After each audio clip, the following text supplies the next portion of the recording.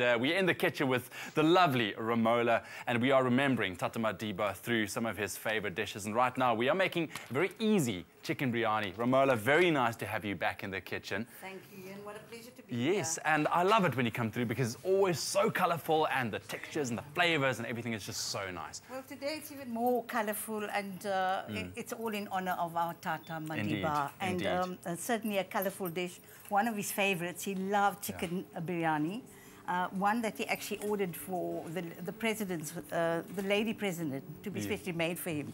So I chose a very easy chicken biryani from our cookbook, which is quite simply chicken with all the ingredients. With all the ingredients, I like it. Okay, so quickly run us through what we have here, and then let's get started. Okay, I'm going to start straight with the chicken pieces, which needs to be trimmed down of fat, and also skinned, and then a whole range of ingredients. The first thing that we must have with a proper biryani is kesar, which is saffron. Saffron. Saffron is one strand from every crocus flower, and that's what makes up saffron. Okay. A very sort of expensive dish. But then we go into the basic ingredients, which is ginger, garlic. Sorry. There we go. Garlic, some turmeric for color, not too much. And I know that when this chicken hits the heat, it's going to just release all of that lovely flavors. Some red masala, which is a blend. Again, the green one. We use both of it. Yeah. And all of this with a bit of coriander leaves. Oh. You're going to now marinate it in this marvelous yogurt. Nice. It's just a plain yogurt. That's right. And the way I do that, I normally just slip my hands into a bag. Okay. A nice little tip for all our viewers. And away we go. We marinate. So tell me quickly, I believe your father was an undercover spy.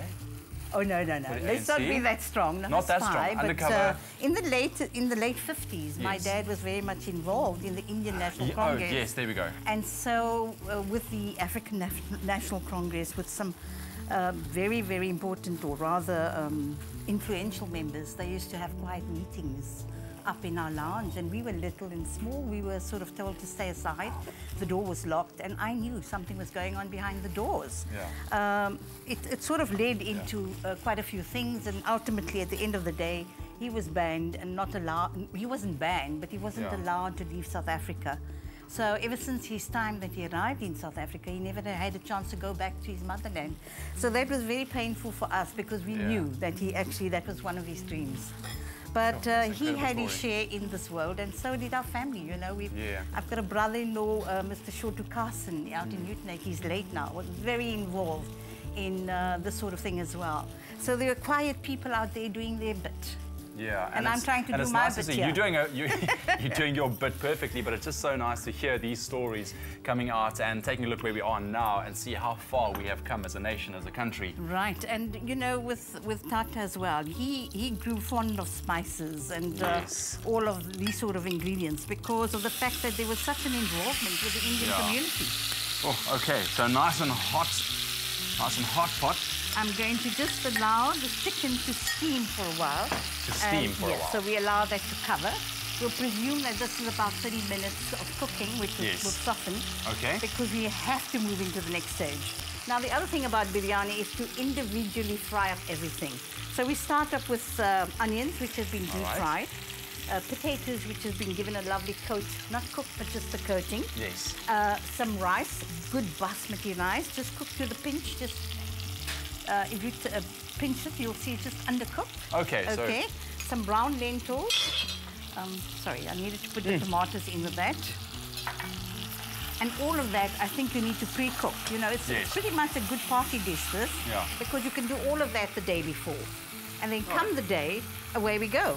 So it's really not that difficult. You have everything laid out and you're just straightforward. That's right. Do you have to use the whole chicken pieces, or can you use like chicken cut up already, or what is your way? No, chicken pieces, but usually on the bone. The bone gives you an incredible amount of flavor. Okay. And most of our dishes are done with chicken on the bone, but of course cutting away the skin and the fat.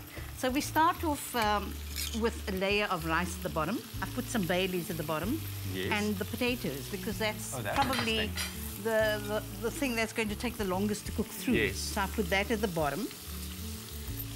And to continue, I'm just going to put a little bit of that onion as well. This chicken smells divine. It is. I promise you, it's a dish you can keep for a week and enjoy it. And thereafter, we take the chicken that's been steamed through and pop that in. Can you hold that for me? For sure. There we go. Let's just layer the chicken. That looks amazing, doesn't it? And I love that colour as well. Nice and yellow mustardy colour. I think the best colour of all is the colour of saffron. Thanks so much. That's it. Turn this So, we've finished the dish now by completing, by adding the rest of the rice over that. And, you know, because it's a Madiba special and my Tata's favourite dish, I want to add some cashew nuts in memory of, well, you know, give him the best. So cashew nuts go to the top. You know what, I'm a big fan of cashew nuts. It just adds a little extra crunch to the dish and it's really nice taste. You can pop in some whole egg and smother it with onions on top. That is maybe beautiful. A bit much, but usually some of the onion can go at the bottom, but there we go. There you go. If you've just tuned in, Romola is making us one of Tata's favourites, a very easy chicken biryani, and you can just log on to our website for all the details. Nice and moist. Or you can SMS the keyword chicken, Romola, chicken to 33728, and we'll send you on the Pick n Pay shopping list and a link to the recipe. Oh. And there goes the marvellous saffron. The saffron. You know what? No biryani is complete without that. Oh, and that creates such nice flavour as well. So we're going to finish this one up, but if you've missed any of the steps, here's a quick look back. Mix turmeric, ginger, garlic, red and green masala and coriander, then rub onto the chicken to marinate. Fry onions, then set aside.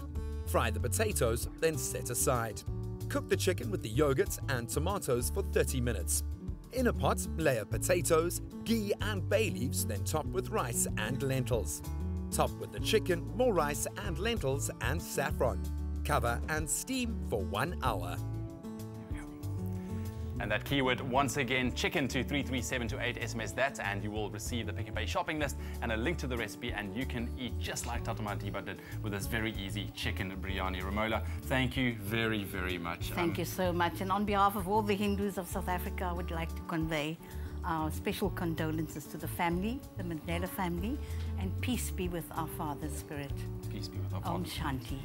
That's very, very nice. Romola, thank you so much for coming through this morning. It's always so nice to have you in the kitchen. Isn't she just lovely? We love Romola.